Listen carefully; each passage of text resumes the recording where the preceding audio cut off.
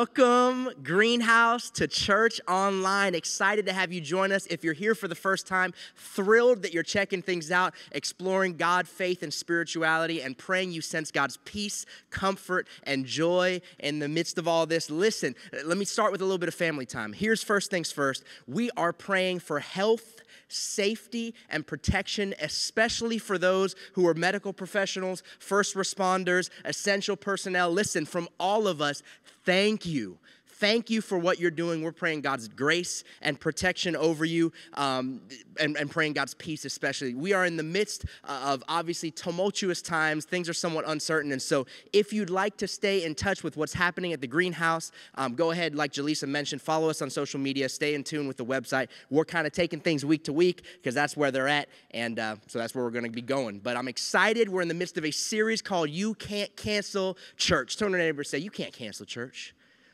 Why? Because it's who we are. Now I got to admit, this sort of sounds good, right? This feels good, where it's kind of anthemic. You're like, yeah, come on. But I want to really poke a little bit deeper into this thought, into this premise, and really ask the question, what does it mean to be the church, the ecclesia, the called out ones, the family of God? What does that actually mean? And so biblically, I want to take us back to what I'll kind of call the original recipe, right? The first followers of Jesus. When this all began, I want to take us to the book of Acts. And so if you have a Bible, if you want to flip to Acts chapter 2, otherwise we'll have it up on the screen, your little sky Bible there for your viewing enjoyment. Acts chapter 2, verse 42, if you're ready, say, let's do this. Here we go. Says of the first followers of Jesus, they devoted themselves, verse 42, to the apostles' teaching and to fellowship, to the breaking of bread and to prayer. Everyone was filled with awe, and many wonders and miraculous signs were done by the apostles. Now all the believers were together and had everything in common, and selling their possessions and goods they gave to anyone as he had need. And every day they continued to meet together in the temple courts. They broke bread in their homes and ate together with glad and sincere hearts, praising God and enjoying the favor of all the people. And check this out. And the Lord added to their number, what does it say? Daily, cada día, every single day, those who were being saved. Would you join me as we pray? Jesus, speak to us, remind us, call us, encourage us to be who you've created us to be. And if you agree with that, say amen. Amen. Let me go ahead and start it here before we go anywhere else. Homeschool parents. Wow. On behalf of all of us human beings right now, we just want to say, you deserve a medal, okay? We'll give you a collective round of applause right now, okay? My wife and I have 2 young children. We got a 3-year-old. We have an almost 9-month-old, Liam and Lucia. And so my wife works as a teacher online, so her job is ramped up. We've had to sort of re-engineer our entire church and plant it all online. In the midst of all of that, we've got very energetic, lovely, beautiful, precious children who are hanging on our legs, it feels like, all the time. And so the struggle has been very real. Parents, can I get an amen? I remember sort of at the beginning of all of this, my son's little preschool had canceled, and so I got home, and I opened the garage, and my son comes running out, and he literally starts jumping in place. Dad, Dad, Dad, Dad. He's so excited. I'm like, son, what's up? He said, Dad, Mom made a list, and I love it. I was like, whose son are you? Like these are words I don't think I've ever uttered in my life, like ever. And so I went inside, and sure enough, my wife had created this list of what was happening, and it was color coded with these little crayon colors, and it had different things, and she was checking, and my son was all about it. And I remember thinking to myself, I totally married up. Like I'm pretty sure I won the lottery when I married my wife, the Boricua beauty, Nancy. And I just remember and looking at that, I'm like, man, my wife. Now, to be clear, some of you parents like, before the guilt and shame keep creeping, that has not worked in the same way every single day since then. But it was amazing initially, and I thought, man, my wife is the real MVP. Why? Because she prepared differently for this very different season of life. Here's where this goes when it comes to us, when it comes to Greenhouse, when it comes to the church. See, the vision has not changed, but the landscape has changed dramatically. I mean, we've tossed it out. We talk about it all the time. Our passion, our dream is to be a Book of Acts church in the 21st century, which is great, but now we're in the age of quarantines and social or physical distancing, and so it begs the question, how do we meet daily in the temple and house to house? How do we devote ourselves to fellowship, to the meeting of all the needs amongst us when we can't physically be with people right now? But the vision is still the same. To be this Book of Acts church in the 21st century. It was raw, it was real, it was organic. People on the outside looking in were craving to be a part, and as a matter of fact, every single day they were added. Here's what I want us thinking about. If the vision has not changed, which it hasn't, how do we now need to re-envision the vision in this season of physical or social distancing? How do we need to re-envision the vision? How do we need to recode discipleship, to grab something from Pastor Matt over there in Gainesville? Here's my thought. This is kind of the big idea. I'd encourage you to jot this down if you're taking notes. If we want Book of Acts realities, we have to devote ourselves to Book of Acts priorities. If we want Book of Acts realities, we have to devote ourselves to Book of Acts priorities. So let's dive in and take a look. We know through the scripture, through the passage, they devoted themselves to a few core things. The first one, let's start here, is this: the apostles' teaching. This is pointing to scripture. This is talking about the Bible. I mentioned this briefly last week, and I've talked about it in various Facebook Lives and different posts. If you have ever endeavored or desired to have a stronger devotional life, a stronger time right here in God's Word, this is your moment. Turn to somebody and say, this is your moment. If you're alone, type in the chat, this is your moment. This is your moment right now for you're like, man, I've always wanted to spend more time in God's Word, but man, you know how it is. You never have enough time in the day. Oh, we all got enough time in this day right now. I mean, we've got the time. This is an opportunity, and we can do it together because we're better together. We've had our online microchurches, which you'll hear more about in the close, and I would deeply encourage you to check out and jump in on these life-giving, uplifting communities that we're doing online. They've begun doing all sorts of creative things when it comes to helping people engage with Scripture. My wife and I lead a microchurch on Wednesday nights, and so we started a shared sort of Bible reading plan on YouVersion, all sorts of cool things that you can do where different people can join. I didn't know this at first, but you can kind of see who read and who didn't, so it's built-in accountability right there, and you can share thoughts at the very end. We've got microchurches. In our microchurch, we have a group messaging app called GroupMe. And so we said, man, let's have 3 people every single day in our online microchurch post their SOAP journal, which is like a basic personal Bible study format: scripture, observation, application, and prayer. Let's have 3 people every single day posting the GroupMe. It's not too much that it's overwhelming, but it's enough that it kind of stirs all of our thinking to like, oh, snap. I don't know if I did my Bible reading today. And so it's this healthy, built-in way that we're supporting one another in this. We've had other groups do things like do scripture memory together online. There's apps called the Scripture Memory app. It used to be called Scripture Typer, where you can do this with groups from your microchurch. We had a few people that they've got these like smaller groups within their microchurches, an online microchurch called Tiny Groups. And so they started a group text thread and just began encouraging one another and holding one another accountable every single day to seek Jesus. Listen, this is an opportunity where, just like in the book of Acts, we can be growing in our relationship with God and His Word, and we're doing it together. Everybody say together. I don't know if you're really saying it, but if you didn't, you got to deal with God, okay? Because your pastor told you to, okay? So number 1, they devoted themselves to the apostles' doctrine. Number 2, and fellowship. Everybody say fellowship. Fellowship. The word for this in the original language in the Greek is koinonia. Koinonia. It means this real, authentic, deep connection. Again, we've started trying to engineer, to figure out, to stumble on some answers. How do we do real, deep connection and fellowship online, digitally? And so we started online microchurches. Let me be honest with you. We never really done this before, at least here in South Florida. And so my expectations were like, we're gonna see how it goes. And we jumped in last week or 2 weeks ago. We jumped in our first online microchurch. It was great.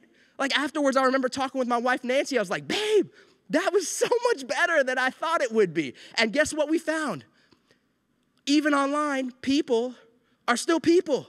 Who would have thought? Like, you could still have deep connection and encouragement even in the midst of this digital age. I'll never forget one of the guys, we sort of break out at the end, guys and girls, what we call tiny groups, and it's just kind of gender-based accountability, prayer, sharing, encouragement, and so we're going around, and it's real, man. These guys, we're not like up there, oh, bless the Father, I'm having a fantastic week. We're like, man, the struggle's real. We're just sharing our hearts, right? Encouraging one another. And one of the guys, a few guys had gone, he starts sharing. He's like, man, it's been a tough season. He's a small business owner. Some of you can relate. He's like, man, it's scary. It's challenging. I'm trusting God. But at the same time, this is what he said. He said, but you know, I'm feeling the weight of everything. It feels so heavy. I'm pressing in to try to trust God. But looking at all of your faces right now on the screen reminds me that I'm not alone. It was beautiful. See, friend, you need community. And I need community, and we need community always, but now more than ever, life-giving, uplifting community. Here's a great application right smack dab in the middle of the sermon. If you have not already, jump into an online microchurch this week. Give it a shot. Why not? I mean, you've got the time. When are you going to do more run-throughs on Netflix? You've already done your whole watch list at this point on Netflix. Give it a shot. Jump onto our website. Jaleesa's got more information at the very end for how we can help you. We'd love to help you connect, but do it.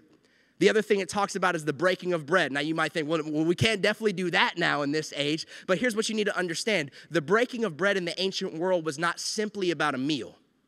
In the ancient world, in the culture that the scripture was penned in, to share a meal, to break bread with someone, it represented a deep act of intimate connection and friendship.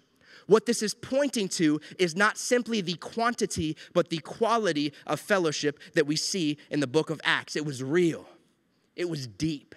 It was genuine. It wasn't just some superficial, surface level, how you doing, brother? Praise God, too blessed to be stressed.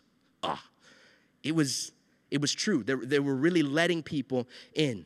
They devoted themselves to doctrine, to fellowship, to the breaking of bread, and lastly, to prayers. Now, let me just do a little comprehension test here, a little show of hands. How many of you feel there is room for improvement in your prayer life? Show of hands. Raise your hand right now. You can raise your hand in the chat box if you want, wherever you're joining. Okay, for the Mother Teresa's out there, God bless you. But for the rest of us mere mortals, okay, we would all probably admit that we would like to grow in this area when it comes to prayer. Again, this is our moment to do it.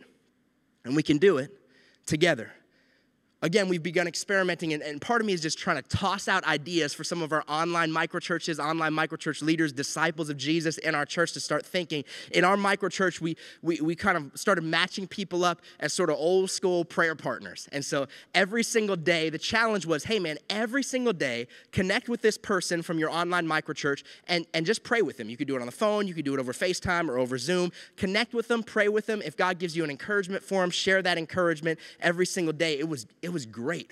I've started experimenting with Marco Polo, which is like a video messaging app where you can send video messages back and forth for encouragement. We've got a prayer and fasting guide that we've already been doing at the Greenhouse every single month. It's about to come out at the end of this month, beginning of next month. We've got Easter coming up, like Jaleesa mentioned, April 12th. We don't know exactly what it's going to look like. My guess is probably online, but it's happening, and people are going to be thinking about Jesus. Let's begin to pray. If we want Book of Acts realities, then we need to devote ourselves to Book of Acts priorities. And they devoted themselves to the apostles' doctrine, to fellowship, to the breaking of bread and prayers. And what happened? What happened? Do you remember? Yeah, God added to their numbers daily, right? That is what happened, but something actually happened first. This is really where I want to go. As I've been praying, really for the last 2 weeks, I'm like, I felt something in my heart more poignant and deeper than I think I ever have before, and I think it's just because of the season that we're in. Before God added to their numbers daily, something else happened first. Check this out. Check out what happened after all this deep fellowship and connection with God and one another. They're praying together. They're worshiping together. They're going into the scriptures together. They're having this deep fellowship. Check this out. Verse 44 in Acts 2. It says, and all the believers were what? Together and had everything in common. Are you going to talk about socialism right now? No, I'm talking about the Bible. That's what I'm going to talk about right now. No one told them to do this, but they sold all their possessions and goods and gave to anyone as they had need. This is wild to me. This is wild to me. As a result of loving God and spending deep, intentional time with one another, right now we've got to do that digitally, their hearts began to be transformed. And all of a sudden, the stuff that was rightfully theirs, they joyfully gave to those in need. Here's the application. You're like, John, what's sort of at stake? What are the stakes right now if we were to do this, if we were to live this, if we live this out right now in this hour, what could happen? Here's my answer. The book of Acts could happen. The book of Acts could happen. I've heard a lot, and I've heard a lot, especially in this season. Man, we want to care for our city. We want to love our city. We want to pastor our city. And I say a resounding amen to that. That is the appropriate heart posture for a follower of Jesus in the midst of this hour. Here is what the Bible tells us. If we want to love, pastor, reach, serve, bless our city, here's what God says. You start with your family and your faith family and your church family. Check this out in Galatians 6. Paul's writing, he says, therefore, whenever we have the opportunity, we should do good to everyone, especially to those in the family of faith. Whenever you have an opportunity, man, by all means, you do good to everybody because every single human being is created in the image of God. Every single person has dignity, value, and worth. Don't miss the point. He says, but especially to those of the household of faith. Check this out. A little later in Acts, we see how this experiment turned out. Acts chapter 4, it says this. All the believers were one in heart and mind. No one claimed that any of their possessions was their own. This is crazy, right? Who does this kind of stuff? You can't stop the church. They shared everything they had. And with great power, the apostles continued to testify to the resurrection of the Lord Jesus, and God's grace was so powerfully at work in them all. This, by the way, is why when you get things like forced communism, forced socialism, it never works and it always breaks down because it's dependent if it's going to work on God's grace, his love. It's organic from the start, prompted by God. God's grace was so powerfully at work in them all that there was no needy persons among them. Can you imagine? I started thinking about this. I'm like, man, they're there. They're devoting themselves to the apostles' doctrine, fellowship, breaking of bread, and prayers. Their hearts get softened by God. Their hearts get connected to one another, and they just start meeting needs. And they just start loving one another. And they just start caring for one another. And they're like, you know what, I got an extra thing, and you don't have any of this thing. I'll give it to you. Why not? I love you. I really started thinking, church, I want us to dream for a moment. I get it. It feels like the sky is falling. Can we acknowledge that Jesus is not scrambling in heaven like, what do I do about coronavirus? Oh, my goodness. Right? He's seated calmly because he knows the end from the beginning. Can you imagine what would happen if we began to live this out? Up to this point, I feel like some of the narrative has been like, oh my goodness, look at Christians. Oh my gosh, look at churches. Like imagine if we started doing this. Imagine if it could be said of Greenhouse Church and like capital C, Crossway Church and Calvary Chapel. Imagine if it could be said, man, and there were no needy persons among them. And a watching world starts saying, oh my goodness, look at Christians. Oh my goodness, look at churches. Like, man, I kind of feel a little awkward because most of my life I've kind of made fun of Christians and churches, and now I kind of want to be one. Do you realize the moment, the hour that we are in right now to shine and be the church? Man, I'm already starting to cry. Goodness gracious. I practiced this and I cried.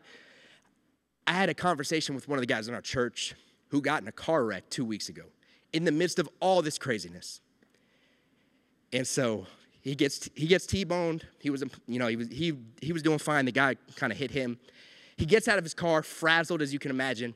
It's an elderly gentleman, and he hears the guy praying. And the guy's just praying. And so my buddy, who's a part of our church, walks up to this guy, and he's like, hey, man, what's going on? The guy just starts pouring his heart out from the jump. Man, I don't know. My wife is elderly, and she's got pre-existing conditions, and I'm so terrified that she's going to die. And so he starts going through. My friend's like, hey, I heard you praying. He said, yeah, I'm a Christian. I'm praying to God because I'm so scared, and I was trying to get groceries. I wasn't even paying attention. It was totally my fault. I totally hit you. He said, I'm just so sorry. So the guy in our church had just come from the grocery store. This is a true story. just come from the grocery store. He had a car full of groceries. He said, in that moment, John, we had enough, right? We were kind of trying to get extras and everything, not stockpiling crazy. We had enough, and clear as day, Holy Spirit said, give this man your groceries. He said, so John, I opened up my car, and I said, hey, man, you're my brother in Jesus. And the guy who just hit him with his car, he gave his groceries to. The guy starts crying. The cops show up. This guy's crying. The guy from our church is praying with him. The police officer is so baffled. I can't even imagine the conversation in the squad room that happened that evening. Man, you're never going to imagine what happened here. And what happened? He got to see the church. God's kingdom invaded the car accident report. That's what just happened. Friends, you can't cancel church. But here's what Scripture tells us. You might need to identify church. This is where Jesus is so incredible. This is where the wisdom of God is so amazing. Jesus knows that at the foundational level, there will be unprecedented needs in our immediate community, in our church family, in the global community and beyond. There will be. But Jesus knows that at the core, poverty is not simply material. It's relational. It's emotional. It's identity. We don't simply need opportunities to pass out bread to nameless, faceless masses, because you don't just need money. You actually need a family.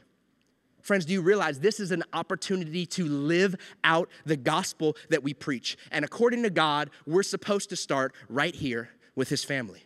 Now listen, I get it. The toilet paper struggle is real, right? You go in grocery stores, it's like you would think toilet paper is the necessary remedy to combat coronavirus, because it's nowhere. The inclination of every single voice that we're hearing in our lives right now is take, grab, hoard, make sure you're covered, make sure your family's safe, look at you. But we already know from Jesus, if you follow Jesus, listen to me, friends, we know this. We do not thrive when we are self-centered and looking out for our own interest alone. We wither when we do that. We thrive when we look out, like Philippians says, not only for our own interests, but also for the interests of others. When we look to God and when we allow him, like we see in the book of Acts, to fix our eyes on the needs of others as well. Here's what I want us doing, church. I want us to live this. I want us to be who God has created us to be, especially in moments like right now. I mean, just to let you know, as a church, I'm not just telling you to do something, asking you to do something, encouraging you to do something. We're putting our money where our mouth is. This week, we were able to donate tablets with Zoom software to 2 different elder care facilities, because right now they're on lockdown, which means they're not getting any visitors, which means that elderly individuals are sitting in these homes, are sitting in these care facilities, not just feeling terrified because of what they're seeing on the news and hearing on the news, but feeling completely isolated and alone. We're like, that's not right. That's not right. Jesus has something to say about that. So church, because you're generous, we were able to step out and provide a bunch of tablets to these different facilities, so now these individuals can have digital visits with their family members and loved ones. I hope there's something in your heart that's like, yes, because that's what we were created for. Let me give you another application. You might not be as excited about this one, but I think it's important. Here's something super practical. There is a high probability, it looks like it's going to happen at this point, that the government is going to hand out some big stimulus package, and small businesses and individuals will get money they were not intending on. Here's a crazy idea. What if before we spent it, we prayed about it? Like, what if some of us, you're like, man, I've had an income gap, I need that money. Amen, then use it. Some of us, we've been blessed that we can work remotely, and our financial situation has not changed. What if instead of spending it, you just said, Jesus, we do talk all the time like you're the owner and we're just stewards. Like, we do believe that you own everything, and our time and our lives and our stuff and our finances are yours. Do you have a game plan for this money that I was not planning on getting? And maybe he's going to prompt your heart just like he did in the book of Acts, because God is the same, like Robert said, yesterday, today, and forever. Maybe he's going to prompt your heart with a specific family, with a specific need, with a specific opportunity. Man, I dare you to ask, and I'm praying you have the courage to obey. You might be listening in, you're not a Jesus follower, you're like, y'all are crazy. Why in the world would someone give away what they don't have to? What rightfully belongs to them? And it's a fair question. And the answer is because it's what God did for us. Check out this video as we get ready to close. Friends, this is the gospel. This is the gospel. It says in Philippians that Jesus, who being in the form of God, did not consider it robbery to be equal with God, but he made himself nothing, taking the form of a servant. Church, let me just call us to be who we are. We give because he gave, and we love because he first loved us, and we devote ourselves to God and to one another because when we were so lost, so broken, so stubborn, so wandering, he was so devoted that he came down and sent his son on a search and rescue mission to save us from our sin and from ourselves. You say, how in the world does someone respond to a love like that? What do you even do? And the only answer I've ever been able to come up with is you love with everything you are. You say, I love you back with your life and with your time and with your words and with your passion and with your energy. And you sprint through that finish line until your number's called and your end comes, and then you're with him for eternity. Here's what I want us to do. I want us to love him back, church. I want us to go all in. I want us to surrender everything to the one who is worthy of it all, because you know it is in the best hands that you could ever place it in. Let's pray. Jesus, you are so incredible. There's no one like you. There's no deity, there's no religion, there's no worldview that even compares. Holy Spirit, move on our hearts right now. You can keep your heads bowed and your eyes closed just for a moment of quiet and privacy between you and God. If you're here and you want to surrender, to devote your life to God through Jesus, the way, the truth, and the life. If you would like to repent, this is a Bible word. It means to shift your mind, which inevitably precipitates a shift in heart posture and ultimately actions. If you'd like to repent and turn from self-reliance to God dependence, to make Jesus Lord and leader, you can do that right now. Wherever you're at, I just want you to say these words, I surrender. You can type it in the chat box, I surrender. There's no magic prayer to pray, something along the lines of, Jesus, you got my attention, I surrender. I'm yours, forgive me, heal me, rescue me, change me, teach me to follow you. Maybe you're here and you're already a follower of Jesus, but something inside your heart is stirring and you would like to commit yourself to see Book of Acts realities by devoting yourself back to Book of Acts priorities, Bible, fellowship, prayer, and generosity. If that's you, if you're in that boat, I want you to say right now, I surrender. God, I surrender. You can go ahead and look up at me if you're not already. Listen, if you just repented, if you just prayed either of those prayers with me, there is a high probability that God is doing something amazing and supernatural in your heart right now. Here's what you do in response to that. You tell somebody. I mean, matter of fact, even right there, if you're on church online, if you're somewhere where you could type in, why don't you just type in, man, God's working. Jesus is working in my heart. Maybe a friend invited you. Maybe someone invited you via text or via social media. I want you to go ahead and shoot them a text right now. Say, I just prayed. Jesus is working in my life. Jump on FaceTime with them right now. Say, okay, you got to tell me more about this Jesus thing because I think it's real and God's doing something with me right now. Listen, I deeply encourage you to jump into one of these online microchurches, to devote yourself to some life-giving, uplifting community, especially in this crazy time. Jaleesa will give you more details about that in just a moment so that you can thrive in the midst of this hour right now. Church, God bless you. I love you. And I'll see you this week on Church Online.